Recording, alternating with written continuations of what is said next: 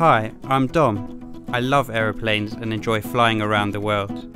I collect stamps, yes, really, and I'm about to become a dad. I volunteer because I struggled to get onto my career ladder and I really faced a lot of stigma. I think it's easy for us to forget how challenging starting out can be, so I love helping people in a similar position. I've seen students from our partner school literally transform before my eyes. In just a couple of hours, they've gone from struggling to enter the room and make eye contact to speaking with real confidence. My advice would be, even if you're a junior, your experiences and opinions can mean the world to others and really help them make that first step.